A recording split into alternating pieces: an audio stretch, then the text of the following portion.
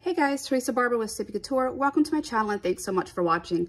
Today I'm going to show you how I made this Sunset Beach tumbler. It just comes out so pretty and subtle with these waves.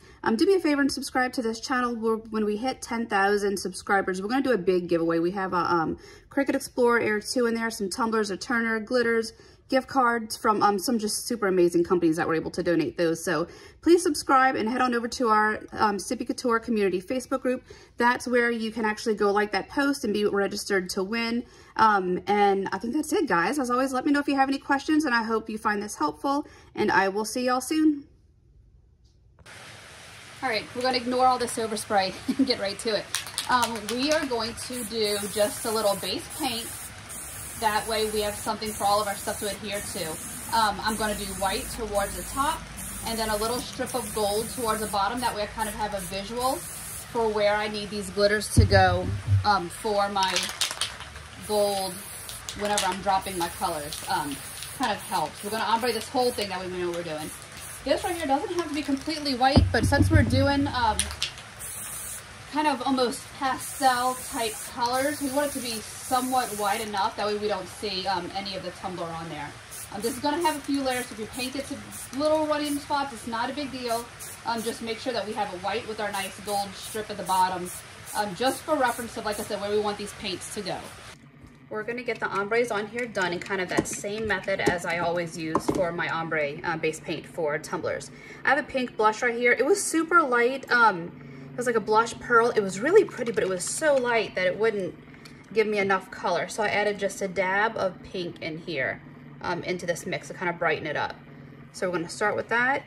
Get that on the top. This is just a base. This is just a base so that our tumblers, so that our glitters will have a bit more pop behind them. It won't be kind of so flat under over a white spray paint. I always feel like having the same color on there gives it a bit of depth and a ton of forgiveness. That way, if your ombre isn't perfect, the base paint, it kind of can give some forgiveness to it. So like I said, this is going to be light. It's more of like a pastel type look to it, so we don't want it to go too crazy. Next, we're going to drop in a little bit of yellow. Actually, you know what? Let me get some white in here. Let me get some white in here first.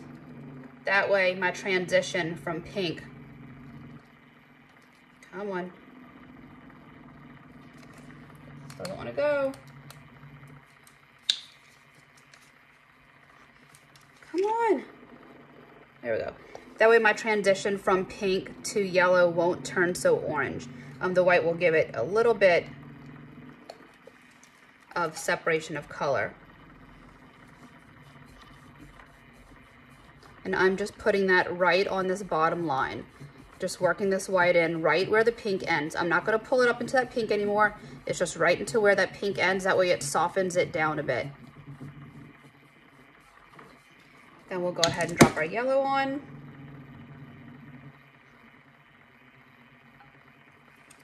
I didn't have any of these ready, guys.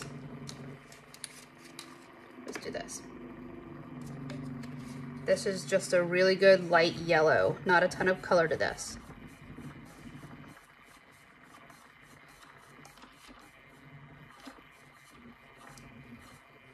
Start pulling it from that other side. I don't want to add more because I really don't want it to be super punchy in color.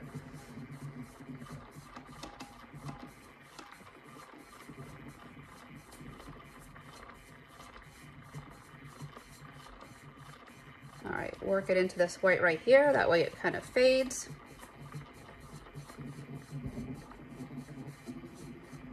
And it will kind of soften that transition from the white into this yellow. And then from there, you can work it into that pink. And that will give you a really soft pink to yellow sunset.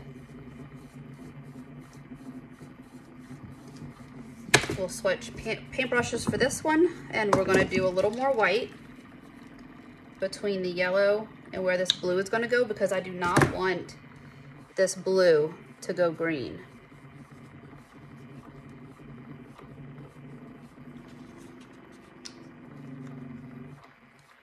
Add in a little more. Once it gets around, work it from both sides. And now I'm gonna get this blue.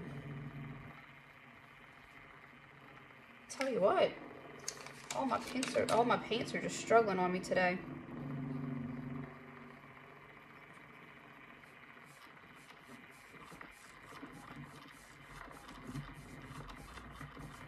This is just a little paint. Like you can tell, there's barely any paint on here, but it's just enough to get a little bit of that color. The glitters that we're using are aren't super opaque, which is a really good thing, especially for kind of that soft sunset look. All right, get that in here. Now that it has kind of a blue tint, I'll start working it up towards the white.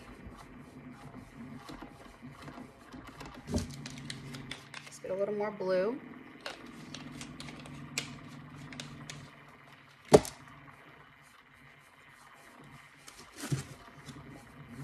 And then the white right here is dry.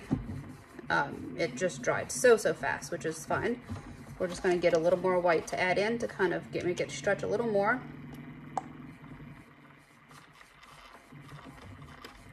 And what that will do, if there's any paints right there that are still kind of wet, pull it up and mix it in with that white that we just put down. And that will give us a little more room to spread this.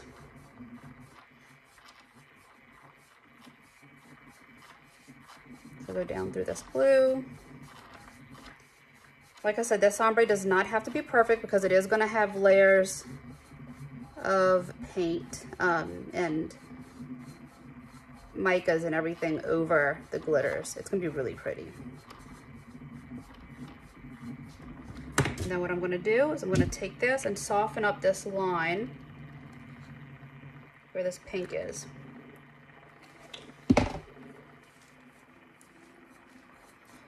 I see one spot right here that looks a little harsh.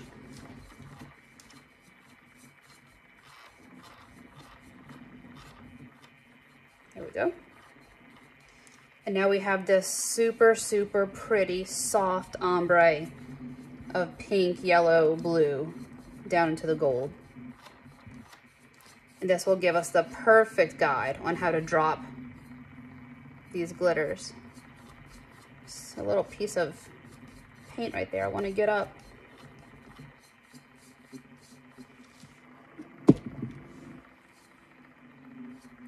The white that I'm using, I don't know if I said that, the white that I'm using is a really pretty shimmer to it. It is a metallic white.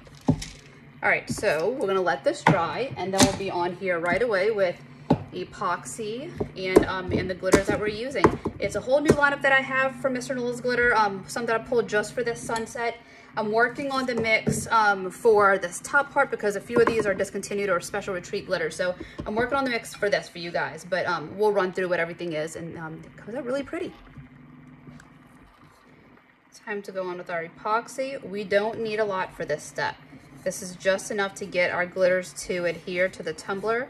We definitely do not want them to kind of pool in places or slide around anywhere. We want them to stay put, stay exactly where we drop them. So this is just enough to do epoxy method.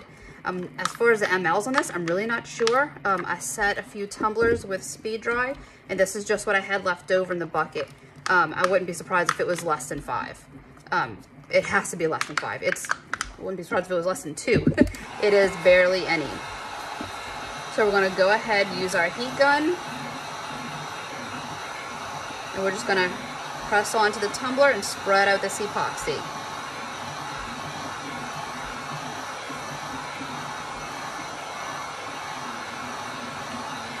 We definitely want to make sure we get everywhere on this tumbler, so don't rush this step, just make sure you smooth it out. Remember that introducing any type of heat to your epoxy, especially the speed dry, can kind of speed up that time that it takes to cure, and it will kind of get it hot, so be careful. Some of this gold spray paint is coming up. I should have just gone across this way with that gold to make sure it doesn't travel up. You still won't be able to see it. Like throughout all the stuff that we're going to do with epoxy, we won't be able to see it, so I'm not worried about it. And then any place that I have little streaks throughout here, like this right here. I don't know if you can see that. I take the palm of my glove, palm of my hand, pull your glove tight, and just tap it on your tumbler. What this will do is it'll kind of give your epoxy almost like this matted type texture look to it, and it's a lot easier to smooth out these lines with it kind of coming off of this matte effect rather than deep kind of lines throughout your epoxy. So let this go for a minute, let it all even out. Make sure I didn't miss any spots. And then we'll be back with glitter. I always like to start at the bottom with my sand color. That way I know how much room I have whenever I'm doing my ombre. It kind of helps me know where to stop laying my colors. So this is a Lil Weezy. We got messed up on that one. This one's Lil Weezy. It's really, really pretty. It's like a gold opal. It's really, really fun. So we're gonna put that on. And it gives off so much bling. It's just pretty. It's so pretty. So we have that down. I'm gonna grab Egret next. Egret is in the Zodiac collection. So if you search Egret and you can't quite find it, type in Zodiac and you'll see it. It's one of the ones in there, and it is gorgeous. Anytime I do any type of mix, like a custom mix, I need it to have a little opal, I add Egret in there, and it just does so much to give it color. It's really pretty. Drop that right on that line.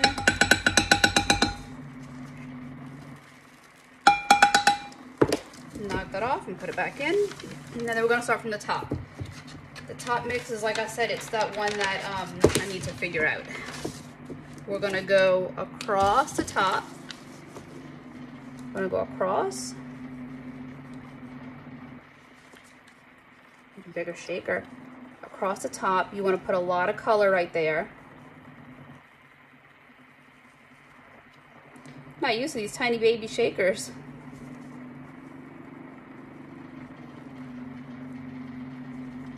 There we go, let's do it this way. All right, put that pretty heavy along the top. Make sure you get this top section really, really good. Keep it even if possible. And then once you know you got this color on all the way around, we're going to turn our shaker on an angle and we're going to drop it this way. Whoa, this way. And that's going to help bring that color down and ombre into the rest of them. So have that, just a consistent shake.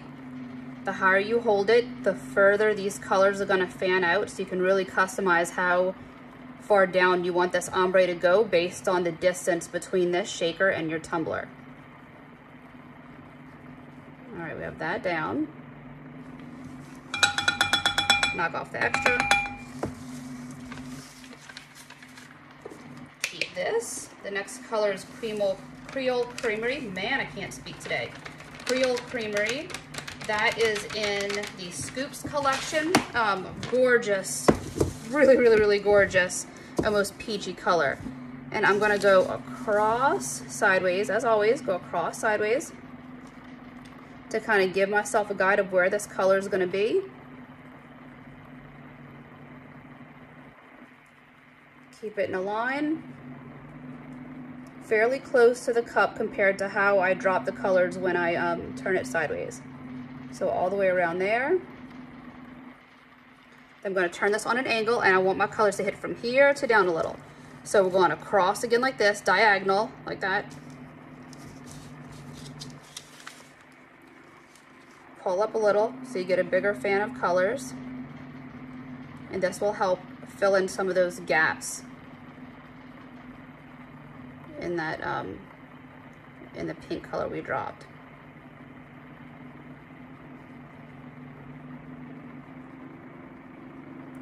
I'm not gonna lie, this one's a little tough to shake out without it completely going everywhere. It's such a fine glitter. This one is really, really good to do tack it method, especially when you put these over black. Oh my goodness. All right, knock that off.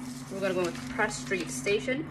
That Press Street Station is a really, really pretty blue. But one of the things about it is that it pulls in other colors too. So even though we're dropping it kind of on the blue section, whenever we move it up, it's gonna pull off and kind of play in with those oranges and pinks above there. So go sideways, fill in that section.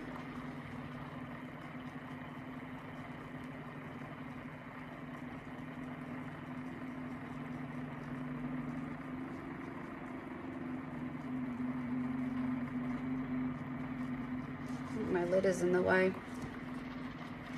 And then we're gonna do the same thing, turn it sideways and sprinkle it all through the top. We're bringing this color up pretty good because we want it to tie in. Like I said, it's blue, but it ties in with some of those other colors and it really plays together with it. So bring that up.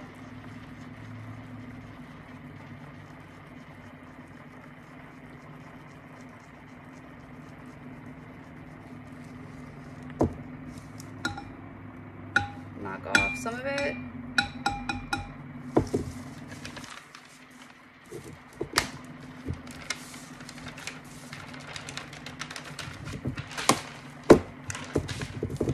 We're going to use a smaller side of Egret, fill in right here.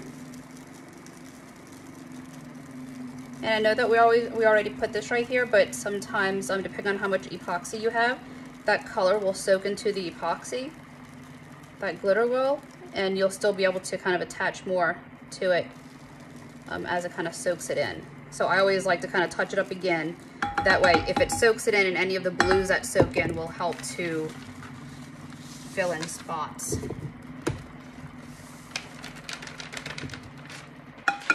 And then I'm going to go back again with Creole Creamery, and I'm using this to help fill in any gaps through here. So now we're going to go super generous. Go all the way around and really do what we can to get that. I need a bigger paper to get that in there as much as possible. This color is just gorgeous.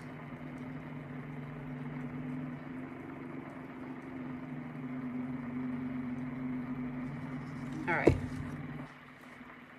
I'm gonna let some fall off. And that gives just a prettier shine to everywhere. I'm going to put this back, and then I'm going to bring this paper back under it and I'll tap it off. The reason why I do that is that if any other colors fall off in here, I won't contaminate this Creole Creamery.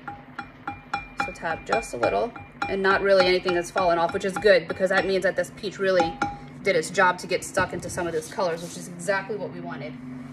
All right, so now the parchment paper,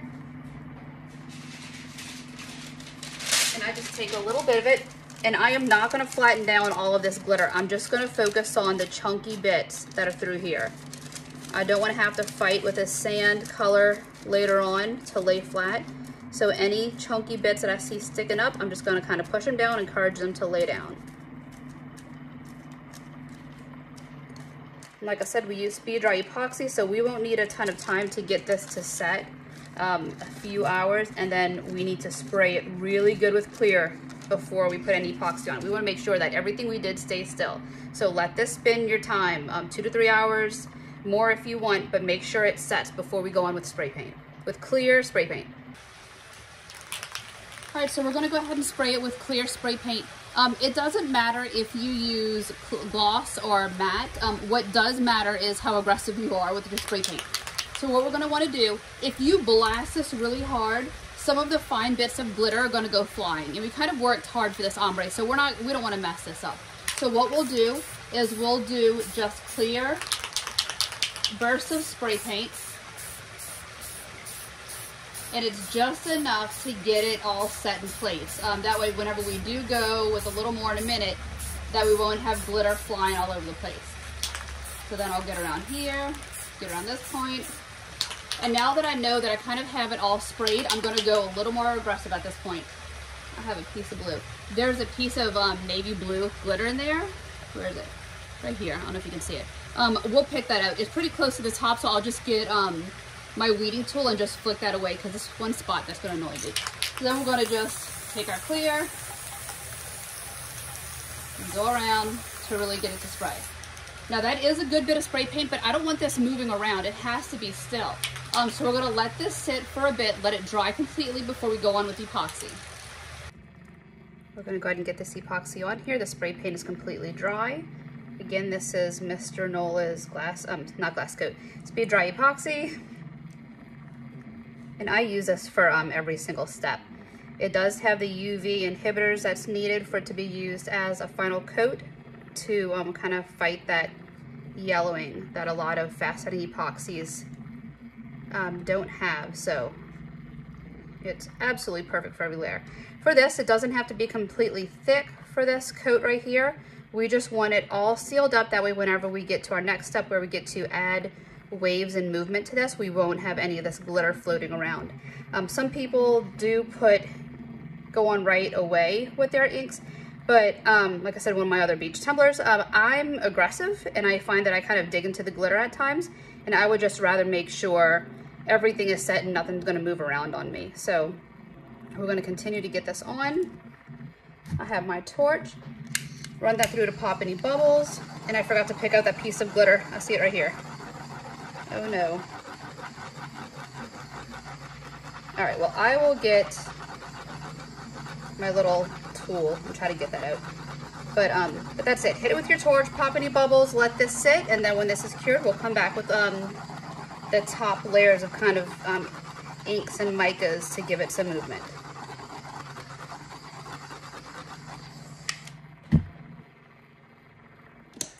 I trimmed off the bottom of this, that way it wouldn't be too much kind of built up around here for when it's time to actually clean that up. It makes it a lot easier if you do it.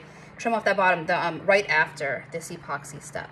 So what we're gonna do is spread a little bit of epoxy on here, and this will give the dye that I'm gonna add in here and the waves kind of something to move around on.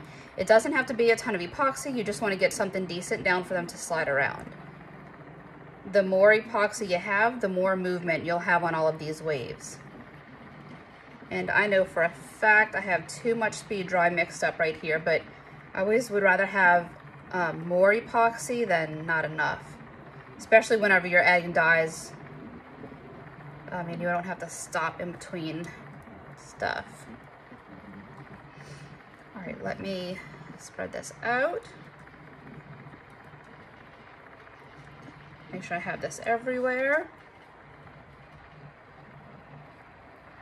And then we're gonna go ahead and add our epoxy, our dye into our epoxy. And I'm sorry I don't have this set up for you guys. I feel like it's easier to just show you how much of everything we do. So you don't need a lot. This epoxy dye, a little goes a long way. So we're gonna put a little drop, two little drops, and then mix this in. Now the waves that I do for this is a lot different and a lot more subtle than I do waves for my other beach tumblers. I just like when this little one comes out, this little one, this soft little pastel sunset really comes out light and pretty. If you wanted brighter, whiter waves, then add a little more dye, but I really like them to be soft. So I'm gonna start at the bottom so I kind of know, once again, where I'm going. And I am kind of digging this popsicle stick in just a little to help spread this out. I don't want a ton of epoxy here. I don't want to cover up all that glitter. So it helps to be able to move this epoxy around just by scraping at it and lifting it, rather than having to keep adding more to waves. Because the worst thing is when you have too much and then you kind of cover up all the work on the glitters that you did. So we're gonna spread this out. We're not gonna do the gold like we did on the other one because I don't want to cover this up. Like I said, it's still gonna be super light, but get that on. And then we're going to just drizzle it along the tumbler. If you're not happy with how your ombre fell in some sections, then use this opportunity, like right here, use this opportunity to get that white down on here and use that to help mask some of those areas where the ombre didn't fall like you would like. And you wouldn't even be able to tell, like you're just, you can kind of play with it and cover it up with this. So like I said, not a lot in here. What I'm gonna do is from when I dropped my epoxy, I wanna make sure that there aren't any kind of big blobs in here of this white. So any place that there is, I'm gonna turn my popsicle sideways, lift it up, and just relocate it. Just push it somewhere else. I'm gonna do the same thing all through here. This step can be changed. If you don't want to do a lot of waves, you definitely don't have to. If you want to do a little more and deeper colors, you can go ahead and do that. But this is all just making it how you want at this point. And I don't want any more white than this. This is a ton. This is a ton of white on here. And by the time it starts to spread out and hit it with the heat just a little, I don't want it to cover up all the glitter. I'm going to make sure I get some right along that top though. If you wanted to give this a little more depth, then you can definitely throw a little mica of these same colors into your epoxy and give it a bit more color and movement on top. But like I said, I want this to stay soft. Man, I can't speak today. I can't speak and I can't type. I was texting earlier and I had, I don't know, like a million typos. I just couldn't do it. All right, we're gonna hit this with a torch.